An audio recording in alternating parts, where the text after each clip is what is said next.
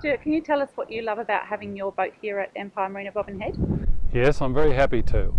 To sum up, this is a beaut marina and everybody knows that, I think, who's been here.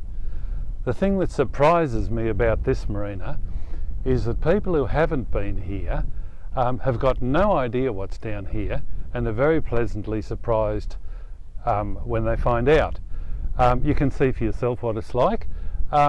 The big difference I noticed between this marina and other marinas that I've been at for many years is that this, being a private organisation, has honestly got really friendly staff who basically almost become friends, as opposed to marina staff who've got to follow a set of rules.